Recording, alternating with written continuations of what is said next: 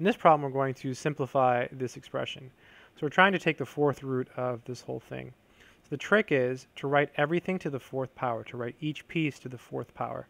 The reason is, assuming everything is positive, which it is in this case, if you have the fourth root of x to the fourth, you get x. And again, assuming all variables here are nice and positive. So the fourth root will get rid of the 4. So if we write everything to the fourth power, we can get rid of all the radicals.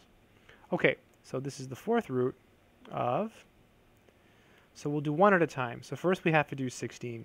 So 16 is 2 to the fourth. Boom. What about r? So we know that 4 times 3 is 12.